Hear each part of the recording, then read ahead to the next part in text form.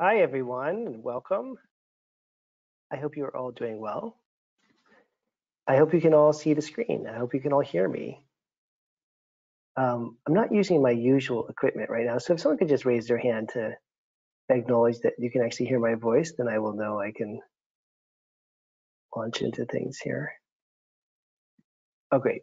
That sounds good. Thank you, Molly. All right, so we have a lot to talk about, and I got to try to stay on topic. So let's talk about the topic first. Well, no, let's talk about what's really interesting first. Okay, so we're going to talk in a moment about pain and inflammation and how all that stuff happens.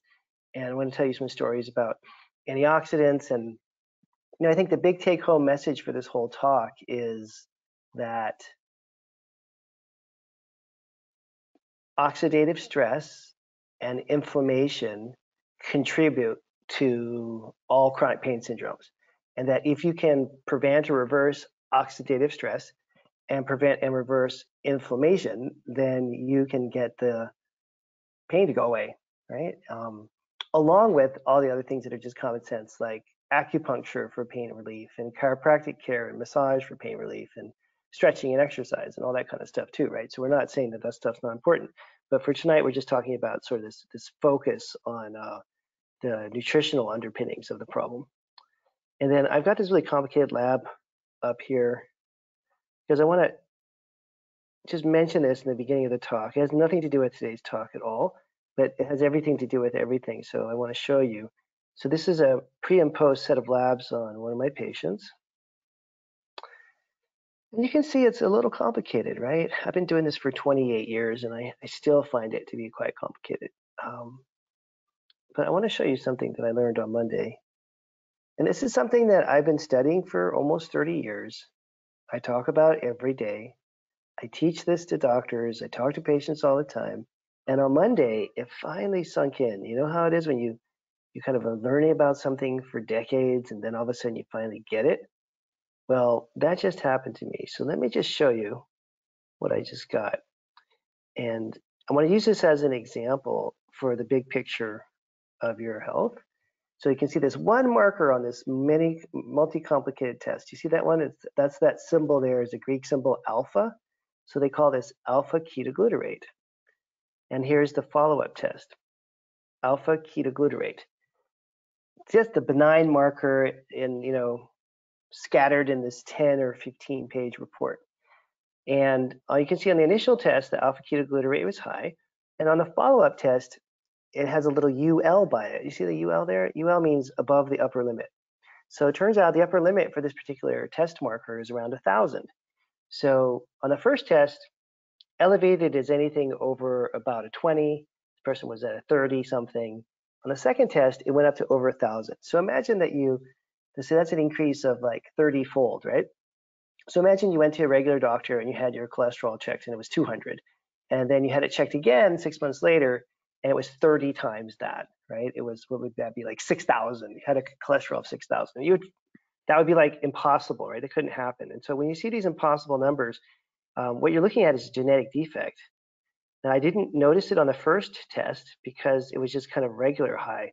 But on the follow-up test, we can see here, this person has a problem that's very specific. It's a genetic disorder called alpha ketoglutarate dehydrogenase deficiency. So there's an enzyme that helps you break down alpha ketoglutarate. And that enzyme is missing in this person. And so this person has anxiety and depression as a direct result of that enzyme defect. And there's a solution that the geneticists have figured out. This is not an integrative medicine or alternative medicine idea. In children that have this condition, they use thiamine, which is vitamin B1. They use riboflavin, vitamin B2, and they use biotin and carnitine. And lo and behold, that gets this enzyme working. And so I just want to, from a conceptual framework, when you're looking at labs or you're thinking about your own health, there's the most important concept that you can follow, which is that you eat well most of the time, the 80-20 rule. 80% of the time you eat really well, 20% of the time have some fun. You exercise hard every day for at least an hour or two. You have really great relationships, people around you that care about you, that you care about. You get meditation done, you get plenty of sleep. We're doing all these things, right? And assuming all that's happening, what can conspire to undermine your health then would be a genetic defect like we're looking at here. And so we can use nutritional therapy like we're going to talk about tonight in a more mundane manner to just deal with big picture problems like inflammation. But you can also use nutritional therapy at a much higher level, which I'm just learning about now in the later part of my career, for things like these genetic disorders. And we all have dozens, if not hundreds, of these little glitches in our genes. And whether that's going to express as a problem or not is really dependent on your lifestyle. And to a certain extent, even if your lifestyle is dialed in, there's a few of these genetic issues that can sort of, undermine the best of us. So I just want to bring that up because a lot of the patients I work with are doing everything right from a lifestyle standpoint, but they're still not feeling good and they're wondering why. And that's the point of the labs. Okay. So that is a little bit of an introduction. Think about the genetics of all this. International Phone Practice, that's me. I work with people all over the world. We're taking new patients now. If you're interested, you should sign up. I'm on the faculty at the Institute for Functional Medicine. In fact, I'll be going off to a conference next month in Charleston to teach. I've done research studies. I'm working with Dr. Lord, who's the person that's really training me on how to understand these labs from a genetic standpoint. And today we're going to kind of step back a little bit from the brink of looking at the genetic underpinnings for chronic disease and talk a little bit more about like the basic stuff, the bread and butter kind of stuff, and looking at lab-based treatments for pain and inflammation. How can you modify and test the inflammatory process and reduce pain using a lab-based functional medicine approach? So you're not guessing. That could be an autoimmune-related inflammatory issue. It could be joint pain. It could be anything from digestive inflammation. And when you look at all the inflammatory disorders, they all have itis after them, right? So if it's a word with itis, you know the person's inflamed. So bursitis, your bursa's inflamed. Tendinitis, your tendons are inflamed. Hepatitis, your liver is inflamed. Gastritis, your stomach is inflamed. Colitis, your intestine is inflamed. Neuritis, your nerves are inflamed. So if you think about it, there's a lot of itises out there, right? Because it's really common to have an inflammatory problem. Just about anything can get inflamed. Your thumb can get inflamed and your pancreas can get inflamed, okay? So we want to address inflammation, we want to address antioxidants, and we want to look a little bit at cellular cell energy, how that works. And these are just things you should know about just as a general sort of self-help kind of thing, so you understand how your body works, I think, too. We're not going to get too complicated. So any kind of itis, you name it, right, from hepatitis to colitis. There is no brainitis. That is my joke there, but there should be, because some people have inflamed brains, and that can be an underlying cause for depression and anxiety and those kinds of problems. Or that patient I just showed you with the astronomically high alpha ketoglutarate. Alpha ketoglutarate makes you very acidic. It's an acid. It makes you very acidic, and that can cause major problems with your neurological system, with your nerves and your brain and whatnot. So we also want to talk about with the labs and also with diet, how lab results exist on a spectrum, when you're looking at these tests, and from an easy to understand spectrum to kind of a harder to understand spectrum. So lots of people know, if you've read anything about nutrition, that if you're low in omega-3s, flaxseed oil, fish oils, those kinds of things, you can become inflamed just because of the lack of omega-3s. And usually omega-6s, those fats, are considered to be pro-inflammatory. However, you can have too much omega-3. That is possible. If you take large dosages of omega-3s for a long time, it inhibits the omega-6s. Okay, and large dosages of omega-3 end up causing more problems than they solve. So it's with the body, it's always this give and take, right? There's never like one thing and then the more the better. You just always want to keep that in mind.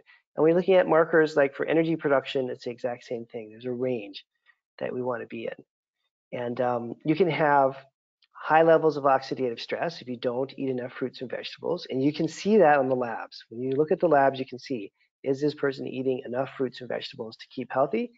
But you can also have a lack of oxidative stress simply because you're inactive, because you're depressed and you don't move around a lot. Okay, so there's lots of reasons why these markers can show up. And so in other words, the lack of antioxidants in your diet, the lack of fruits and vegetables, the way that shows up in a lab, that can be the other end of that spectrum, basically, is if you're not making enough energy and you don't have enough oxidative stress. For all the things that are good, there's sort of a flip side that can be potentially bad. And so when we're thinking about these treatment options, and I have some protocols, I think this is one of the first times I've done this in a few years, but I'm going to have some protocols that we're going to post: anti-inflammatory protocol, oxidative load protocol, mitochondrial protocol. So we'll send out links to the protocols if you guys want to take some of these supplements. And the way that I create the supplement protocols is to make them safe to take if you're not doing labs. So if you can't afford the labs or you don't want to do the labs for some reason, but you have some of these problems, you want to try something, you can try one of these protocols and try it for 3 months or 4 months. And if you don't get a benefit, probably you should schedule a consult and do some labs, okay?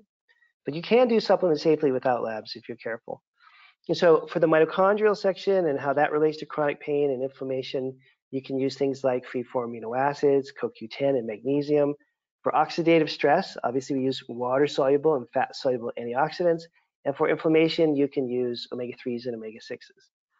And so the thing about this sort of insidious about all this is that you can get these problems all happening simultaneously. Right? So you can have chronic pain, which means you're inflamed, which leads to or increases your oxidative stress. And then those two problems conspire and start to damage your mitochondria, which furthers this whole problem. Right? And so people end up in these cycles where all these things are going on simultaneously. And that is a not great place to be. And then there's different places that can get inflamed that we see in functional medicine, super commonly.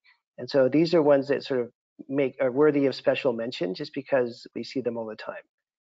And they are sources of inflammation, right? Brain inflammation, that can happen because of stress, that can happen because of a head injury. Emotional distress makes us inflamed, believe it or not. If you're sitting there stressed out, you're going to get inflamed. Physical injury, you break a bone, get a car accident, hit your head, crash on a bicycle, whatever it is that can happen physical injury-wise. You lift something really heavy, you hurt your back. That's obviously going to be a potential chronic source of inflammation. A lot of people have chronic physical pain. And then one you wouldn't think of on the upper right-hand side there is environmental toxin exposure. So many people have chronic pain because of environmental toxins. And they get into your body and they cause all kinds of damage to the neurons and all kinds of damage to your detox pathways, and they build up and trigger all kinds of pain syndromes. So environmental toxin exposure is a common one that you might not think of. Hormone imbalances. There's some hormones like cortisol that have a really strong anti-inflammatory role, and when those get out of balance, you can get inflamed. And then, of course, the classic in functional medicine in the lower right-hand side there would be GI infections. And so one of the few things you can get most functional medicine doctors to agree on is that you got to check the GI tract, because if the GI tract is inflamed, you're going to have a chronic inflammatory problem. And so I know it sounds strange, but I've probably had, more than 50 patients in the last 30 years who have had chronic low back pain just because they had an infection in their intestinal tract. And when we got rid of that infection, their back pain went away like within a week. 20 years of back pain gone because we treated a parasite. I know that sounds a little crazy. In fact, when the first time it happened to me, I still remember this guy. I can't remember his name. I don't know, something like Paul. He's an older gentleman. He was probably in his mid to late 60s. He'd had back pain forever, for like 30 years. And he came in, I still remember this, and he had blastocystis hominis. And I was like, I don't know. I really didn't know what to do, because I'm thinking, this guy's only complaint is chronic low back pain, and the only thing I can find wrong is a parasite. I really was on the verge of telling him there's nothing I could do and just sending him out, because he didn't have any digestive problems. But, just out of desperation, I was like, well, you have a parasite. Why don't we treat that? As soon as he started the herbs for the parasite, all his back pain went away. And we're both looking at each other. It's one of those moments when, and this happens a lot in functional medicine, when I just have to try to keep a straight face and pretend like I expected that to happen, when I'm thinking, what I'm really thinking is, I can't believe that worked. And what I'm saying to the patient is, wow, that's so great. I'm glad you're feeling better, Paul. Your pain is all gone. So anyway, that happens. The first time I think it happens to any of us, if you're a patient or a doctor, you can be shocked, but it's a pretty common kind of scenario, okay? So, this is a promotional moment for me to say we have this new thing at my clinic now. We have these free 15-minute consultations with one of my team members, and she's amazing and people love her. And if you're just interested in being a patient, or you just want to know more about what we do at my clinic, just set up a free 15-minute thing. Just go to kalishwellness.com, and And you can get in touch with our amazing health coach. And then if you're just like dying to become a patient, you can just schedule as a patient too, okay? All right, so in terms of interventions, when you're thinking in the big picture about chronic pain and inflammation, and if you're not doing the lab testing, you can just try each one of these protocols and see if they work. And if they don't, well, if they do work, then great, solved, problem solved. If they don't, then you probably need some lab work. But the obvious things for this situation would be for mitochondrial treatments, the mitochondria need three things. And the mitochondria are often involved in chronic pain and inflammatory problems. We'll get into the details there. But mitochondria need CoQ10 and magnesium together, both of those. And interestingly enough, the mitochondria need a lot of oxygen.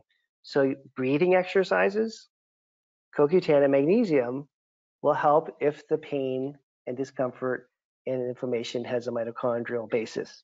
Okay. In terms of oxidative stress, you can take targeted antioxidants, either fat soluble or water soluble. So the fat soluble ones are kind of, vitamin E, vitamin A. Water soluble ones are like CoQ10. CoQ10, like vitamin C. Okay. Which ones would you take? If you're not sure because you didn't do labs, probably just take one of each. Maybe take a vitamin E or a vitamin A or beta carotene type thing, along with like some vitamin C or some N-acetylcysteine or something that's a little bit more on the water soluble side. Because when we're under a lot of oxidative stress, what's happening is your body tissues are getting damaged, right? So you think about oxidative stress. Oxidation is like when you cut an apple in half and it starts to turn brown. And what's happening is the tissues are being damaged or destroyed. And this happens on the inside of the human body. It's the same thing as when you see a nail that's rusting, it's getting oxidized. And so antioxidants, nails don't eat vegetables, right? Antioxidants in our diet help prevent oxidative stress from happening inside our bodies. And so you get primarily your antioxidants mostly from fruits and vegetables. And there's a hidden source of the most potent form of antioxidants that most people don't usually think about. And if we were in a regular class, I would ask you to raise your hand and guess, but you guys are not a bunch of doctors, so I'll just say, oh, and by the way, to answer Tracy's question, yeah, I have protocols on all these products. So I do have my favorite brands and the protocols you guys will get later on. Okay, we'll send you a link to the protocols so you can buy stuff if you want. So the hidden source of antioxidants that you're not really thinking about that are super potent, have the highest like per gram value for antioxidants are things like spices and herbs. So turmeric, cumin, oregano, rosemary. These are things you just put on your food, right? Oh, you know what's super high in antioxidants? Cinnamon, go figure. So you can Google if you want this thing called ORAC value, O-R-A-C, O-R-A-C. And ORAC values are how they measure the strength of the antioxidant potential of the food. The other foods that are super high in antioxidants are blueberries, cranberries, and pomegranate. And I do cranberry juice every morning. Shoot, just at least a good shot of cranberry juice. Cranberry is just amazing antioxidant potential. And you can get unsweetened cranberry juice. There's no sugar in it or anything. And it doesn't taste great. It's not sweet or anything, but it's like injecting antioxidants into your bloodstream. Okay, so pomegranate, blueberry, cranberry juices or the fruit itself, and then spices. And again, you can look up ORAC value, O-R-A-C, and you'll say, what's the ORAC, what are high ORAC value spices or whatever, and you'll see lists and they rate them. There's a number scale that they have. And so if you eat like a bowl of oatmeal in the morning with, I don't know, some blueberries and a bunch of cinnamon, you're going to get an antioxidant punch just like taking a supplement. So you don't have to buy supplements to do this. You can do this with food. However, essential premise of functional medicine, if you're already doing it with food and it's not working, it's probably because you've got too much oxidative stress. So then supplements are appropriate, right? Change the diet first. If that's not enough, then you do supplements. And if changing the diet and doing supplements isn't enough, then just bite the bullet and pay somebody like me to figure it out and run some labs. Don't torture yourself for years and years. Anyway, I have a lot of patients who just try to, most of my patients, to be honest, that are new, have been trying to eat well for decades, and they're just not feeling great. And it's so frustrating for them. And so that's where the labs come in. So oxidative stress, targeted antioxidants, we talked a lot about the foods there. And the way that antioxidants actually work is kind of interesting, is that there's plants, right? And plants, by and large, live outside. And so because plants are outside their whole lives, they develop pigments, which we see as colors, and these pigments help prevent plants from dying from the ionizing radiation of the sun. So you've got a plant sitting outside. It could be a stalk of asparagus or a blueberry plant or whatever, strawberry, and it's getting hit by the ionizing radiation of the sun. And so in order to protect itself, plants have evolved these complex antioxidant systems. And we see them as color again. Strawberries are red, mangoes are orange, blueberries are blue, broccoli is green. What you're seeing there in the pigment is the actual antioxidant potential of the food. And plants aren't doing this to be nice. Plants are doing this to survive. So all we have to do is come along, grab the mango, cut it in half, and eat it. And you get in your body all the antioxidants that plant grew to protect itself. Because human beings we don't make our own antioxidants, right? We're not walking around making vitamin C. We're not capable of doing that. So if you eat a kiwi or a mango or, some spinach or some kale, you're getting the antioxidants that plant produced to protect itself. So basically, plants are little antioxidant factories, and this is one of the main, if not the main, strategies for preventing inflammation and pain is to fill your body with a ton of antioxidants, either in the form of food or supplement. And so you can also want a wide variety of colors of foods like red peppers and yellow peppers and green things like broccoli and white things like cauliflower, because there's different antioxidants in the different plants that are different colors. Okay, and it's a pretty straightforward system, and it's a beautiful thing that we can just acquire these antioxidants simply by killing a vegetable and eating it, or killing a piece of fruit. We don't kill fruit, right? But grabbing a piece of fruit and eating it. Okay, then the omega-3s you can get from fish oil. If you're a vegan or you don't particularly like fish, flax oil is a classic anti-inflammatory source of omega-3s. And the best way to do flax is to get whole flax seeds and grind them up. And I have a coffee grinder on my counter. I don't drink coffee. I've never even put coffee in it my whole life, but I just put flax seeds in there, grind it up, and then I have a day or two's worth of fresh ground flaxseed.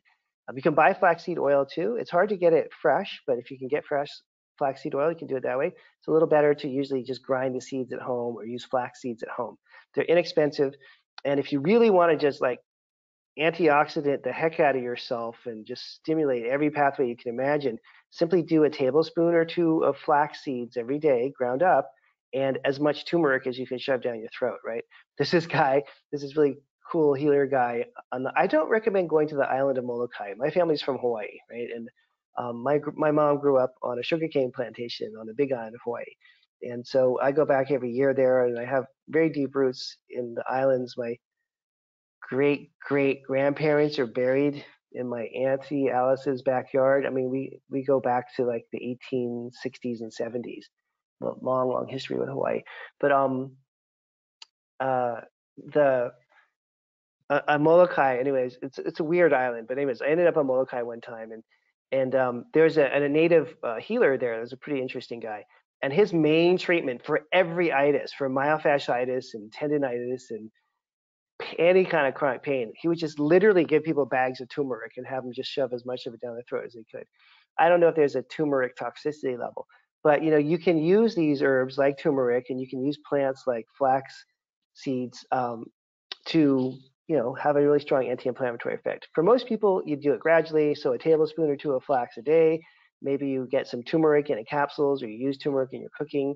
Or what I've done, I don't do it right now, but I have in the past, is I'll put maybe like a quarter or a half of a teaspoon of turmeric in hot water in the morning and just drink it down. And that's a great, powerful antioxidant formula, anti-inflammatory formula, and it's inexpensive. You don't have to buy a bunch of stuff. It's not complicated, and those kind of daily tasks can really make a big difference. So the ways that we can measure all this stuff, if you want to get into the labs, is you can measure the distribution of antioxidants.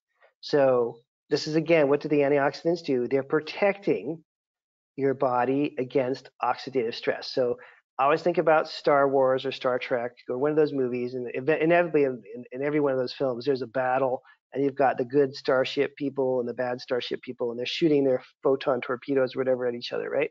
And at least in the old Star Trek TV show, they had this whole idea of shields, right? And the shields would go up, and then you couldn't hit the starship, you know. And so Captain Kirk would say, "Shields up," and then they were safe until the shields started to get a little weak. So antioxidants are like our shield against free radicals coming in and damaging our tissue. So if you have antioxidant protection, your body literally puts up this shield. Free radicals that are coming at you from environmental toxins, from bad food, from alcohol, whatever you're doing in your life that's generating these bad free radicals, that's going to be extinguished or quenched by the antioxidant system. Now, if you don't have enough antioxidants, then three things are going to get damaged. Either your mitochondria, or your DNA, or the lining of your cells. Okay, so the mitochondria, or the DNA, or the cell membranes are going to be damaged from excessive oxidative stress or excessive damage from free radicals. So these antioxidants are designed to protect our DNA, to protect, and protecting DNA means helping prevent cancer, right? That's what we're trying to say there. Protect our mitochondria, which prevents all kinds of fatigue disorders and pain syndromes, and to protect our cell membranes or lipids, which helps prevent cardiovascular disease. So we're talking about really important stuff here, right? The protection of lipids or fats, which are in the cell membranes, and the lipids that, when they're damaged, can cause cardiovascular disease. That's one category. Damage to the DNA that can lead to problems like tumor growth, cell division problems, tumor growth, or cancer. And then the damage that can occur to the mitochondria that causes a lot of chronic pain syndromes and fatigue type syndromes and weight gain and things like that. So if the mitochondria are damaged, we can't metabolize very well. We're going to get fat. We're going to get tired and painful. Things are going to get painful. If your DNA is getting damaged from oxidative stress or from free radicals, you're at higher risk for developing cancer. And if your lipids or fats are getting damaged, you're at higher risk for cardiovascular disease. So these things are really important, right? This is why we're supposed to be eating fruits and vegetables. So the fat-soluble antioxidants I mentioned earlier, CoQ10, vitamin E, vitamin A, beta-carotene, they protect the lipids or fats. That's your cell membranes. That's your cardiovascular system. And we can measure these. There's like on the test, you can measure these. I'll show you that in a second. You can also measure the damage to lipids. It's called lipid peroxides, and that lets you know if your lipids are getting nuked or not. Then we can also measure water-soluble antioxidants. It's amazing that you can do this. You can measure vitamin C. You can measure this thing called 8-OHDG, which lets you know if you're having oxidative stress. It's amazing. This is all like on labs, and they're not even that expensive. So here's a sample of a test. And you can see this is from an ion panel. These tests now are $595. It's not that bad. You get about 12 or 13 pages of data. This is just a small section of the lab. CoQ10, alpha tocopherol, gamma tocopherol, it's a fancy way of saying vitamin E. And vitamin A is a fancy way of saying vitamin A. And beta carotene is also vitamin A, right? So these are the fat-soluble antioxidants that you can measure. And look, this happens every day in my clinic.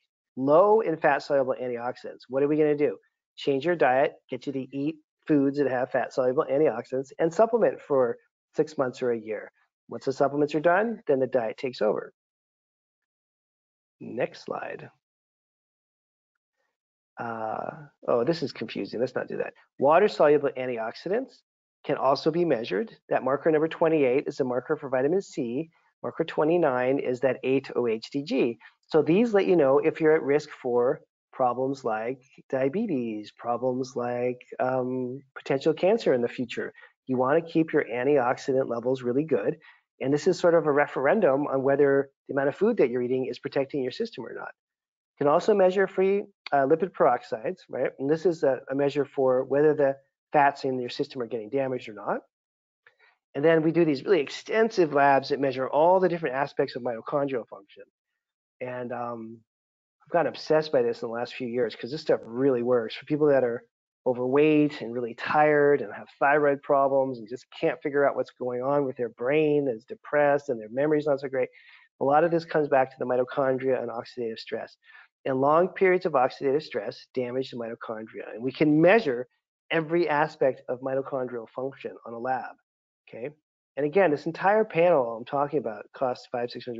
It's not like a huge amount of money for the amount of data you get. And you probably only have to do the test like once a year at the most. So energy production, how we mobilize and make energy. These are really, really important in terms of neuropathic, that means nerve pain, or inflammatory pain. Super, super important. If your mitochondria are messed up, you can have a chronic pain syndrome. So mitochondria also help us make energy. And a lot of people that are extremely tired are going to be having not only the pain syndromes, but also they're going to have the fatigue syndromes that accompany that. Okay? And those are often paired together. And if you look at this graphic here, you'll see everything that's highlighted in blue is actually measured. So we're measuring all these different steps in the production of energy. And you know what's really interesting? This is like, I don't know what I did in my last life to warrant what is happening in this life, but I have like the best luck of anyone in the planet.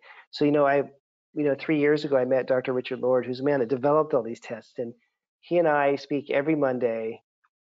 He's kind of like my most important teacher of my life and my mentor. And we talk about everything from philosophy to spirituality, but 99% of the time we talk about labs and science.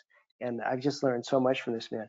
But one of the things he pointed out to me the other day, and this is so obvious, but I just never really thought about it, is that when you take a statin medication, and sometimes people need these. I'm not saying these are bad, but you just need to be aware of this. When you take a statin, it depletes your CoQ10 levels.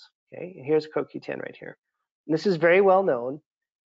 And of course, most people don't take CoQ10 when they take a statin. That would probably solve this whole problem. But if you take a statin and it lowers your CoQ10 levels, eventually what happens is it starts to damage your mitochondria, because CoQ10 is a rate-limiting step in the production of ATP, or energy. So you may get by for a few years or a few decades with this thing going on, but eventually what ends up happening is your mitochondria just give up. And they're like, people, you're taking the statin. We don't have enough CoQ10 down here in mitochondrial land. We're just going to give up. And they give up. And so there's this problem called mitochondrial retraction, or a hypometabolic state, where your mitochondria just kind of fade out. You would do the same thing too. If your main nutrient was like depleted for a long period of time, you would just give up. And so when the mitochondria fade out, it destroys our fat burning mechanism. So over time, if you stay on a statin for too long and you don't take any CoQ10, your mitochondria are going to go away, and you're going to start to gain weight and have, all kinds of problems, which is not obviously the point in the drug, but it's a side effect or potential risk of the medication. So it's just something to keep in the back. And if you have to take a statin for whatever reason, just take CoQ10 every day and it'll solve the problem. Okay? These are the mitochondrial markers. And again, mitochondrial support, the key things are magnesium and CoQ10. Some of these supplements you can take without lab testing. For sure you can take magnesium. For sure you can take CoQ10. You don't have to have a fancy lab to tell you need that. But these labs will show you, if you have a desperate need for them or not. And again, I'll have protocols we'll send out links to you guys can look at later. And let's see here. And then the omega-3 and omega-6. So you have to be a little careful about large dosages of omega-3s over long periods of time. If you're only taking 1,000 or 2,000 milligrams a day, I really don't think you're going to get into trouble. But don't take higher than that with the omega-3s, because they can interfere with the 6s over time. You've got to be a little careful. But most of the time, if you're inflamed, you're going to need the omega-3s. And I think a conservative dose of them is going to be okay. And again, if you do it for 3 or 4 months and it's not working, then you should get some lab work done, right? Just don't take it forever. But it's the people that take these supplements forever without any testing and without getting better that are in trouble. So if you are inflamed and you try fish oils and the inflammation goes away, just stop taking the fish oil. It's not a forever kind of thing. And if you're confused and overwhelmed, you can test. And here you can see this particular person is low in the omega-3s. That eicosapentaenoic, that's EPA. This one down here, docosahexaenoic, DHA, okay? These 3 up here are low, and so this person needs omega-3s. Pretty straightforward. But again, you can guess at this stuff if you have to, but I want you to also be aware that there's tests. And then you can have this thing called arachidonic acid, can be really high, and that can cause a lot of problems. It can also actually get too low, which can cause a problem with the under inflammation. And again, we can measure arachidonic. It can be low, it can be high. If it's high, it tends to be common that people have inflammation. You can measure lipid peroxides as well. Okay. So just a quick review here before we wrap things up. And I'll show you one lab before we're done here, okay? So you can see an example. So oxidative stress, remember that's from a lack of fruits and vegetables in your diet or from an excess of something bad. Environmental toxins, gut infections, an excess of caffeine, an excess of alcohol, too many prescription drugs, too many recreational drugs, too much stress, something that's really pushed your system to the max. We can measure all this. You can measure your CoQ10 and E and A and beta carotene and water soluble antioxidants, or you could just really focus your diet on the herbs and spices that I mentioned, on the things like turmeric and cinnamon. And, again, Google ORAC values, ORAC, and you'll see what I mean. And then, of course, vegetables and fruit are the definitive antioxidant providers. You can also look at mitochondrial function, and that has to do with how you burn fat and carbs and how you make energy. And oftentimes the mitochondria are involved in chronic pain syndrome, so we look at those. If you want to do some guesswork around this, try some CoQ10 and magnesium and see if that starts to have an effect, and do some breathing exercises. And then the anti-inflammatory indicators for omega-3s. Again, if you don't do the testing, you're not sure if it's 3s or 6s, you can try a low dose for the 3s and just see how your response is, right? And here we go for energy support. I'm going to put this together in a protocol, which we'll send you a copy of. Oxidative stress support, if you want to try those. And then there's some information on the website. All right. So again, you can do a free consult with our team. You can check out our website. Now we have protocols available for the first time. If you want to just try something. And if you need to run and deal with your kids or do something important, go for it. I'm going to just spend the next couple of minutes looking at a lab so you can just see how cool these are. And hey, your regular doctor is not going to talk to you about this. So, it's incumbent upon all of us to learn a little bit about this so that you can either find someone like me or find another functional medicine doc that knows how to interpret this stuff. So this is a fancy test. It's from a lab called Genova, and it's called an ion panel. And in fact, probably don't need to look at two of them, right? That's a little confusing. Let's just pick one. How's that? That'll probably be enough for our purposes. And we'll just kind of blow it up here. And I'm just going to scoot through the test kind of quickly and show you the different things that are directly related to what we talked about today. So we're going to skip parts of it. But it measures all these amino acids as well. We're not really talking about that tonight. So the whole first few pages aren't relevant. It also measures potassium, magnesium, zinc, copper. That's pretty important, right? But here's the stuff that we talked about. Here's a classic test. CoQ10, the fat-soluble vitamins. CoQ10, vitamin E, vitamin A, all right there. The DNA oxidative stress marker I mentioned, ATOHDG, right there. Okay. Measures vitamin D. Here's your omega-3 and omega-6s on a lab. Shows up clear as day. They measure all these other things like saturated and unsaturated fats. You can learn a lot about the body from those and your liver function, how your liver is producing fats. And then it measures the mitochondrial markers, fat metabolism, carb metabolism, energy production itself. And B vitamins. So B vitamins are used to make energy also in the body. B vitamins are very, very important. It measures methylation, so we may have heard of that term. And then things we're not talking about tonight, but it's on the lab, neurotransmitter function. There's liver detoxification capacity, and it measures a whole bunch of stuff about gut function and yeast overgrowth. Okay, and then the very beginning section of the test is 3 or 4 pages on different amino acids that have to do with brain and muscle and cardiovascular condition and all kinds of stuff like that. It's a pretty comprehensive test. It's only like $500-600, and you get a ton of information there if you want to do a program. And if you're not ready for testing, then just look at the dietary stuff that I recommended, and start to think about basically every meal that you eat needs to have either fruit or vegetables, and every day you should have something like flax or turmeric or both. So you have just a consistent daily exposure to antioxidants, right? To omega-3s, that's the flax, and to all the potential support that you need to deal with inflammation, oxidative stress, and mitochondrial function. So if the mitochondrial foods would be things that have magnesium in them, that would be your green leafy vegetables, at least once or twice a day. That could be kale, collard greens, mustard greens, Swiss chard, any dark leafy green, arugula has a ton of magnesium in it. Okay, so greens at least once or twice a day, big portion of greens, either cooked or raw, however you want to do it. Spinach is good for you, but spinach doesn't have a ton of magnesium. And then, so that would be for mitochondria. For antioxidants, you do your spices that I mentioned, the cinnamons and turmerics of the world, and the rosemary and oregano. And then, of course, all the fruits and vegetables that I talked about. They grow this antioxidant protection and their pigments. And you want to go crazy, then do blueberries, cranberries, and pomegranate. I do blueberries in my smoothie every morning, and then I do the cranberry juice every morning. So I do 2 of those. I don't do pomegranate. I don't know why. I just don't get around to it.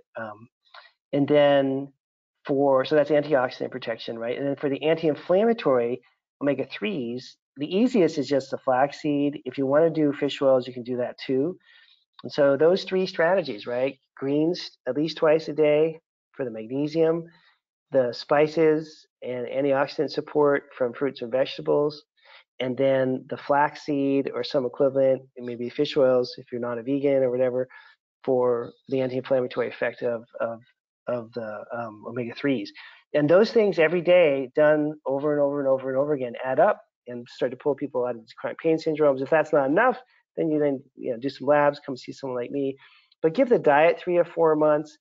Give a basic supplement protocol 3 or 4 months. I'll give you guys copies of these basic protocols if you want to order stuff, and that hopefully will get you started on understanding the basis of all this. Okay. So I hope that's helpful, and we'll be doing a lot more of these talks coming up in the future. We'll have one a month, I'm sure, going forward, and I will take a couple questions here. Hang on a sec. See. Let's see.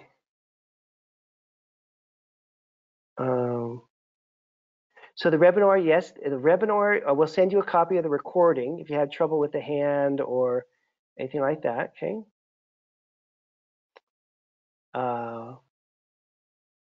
So again, the test is like $500-600 for that panel. And if you're curious, you can set up a call with our health coach for free.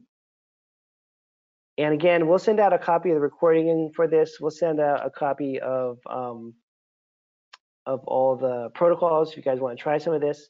And I'll catch up with you next time. Okay, bye for now. Thanks.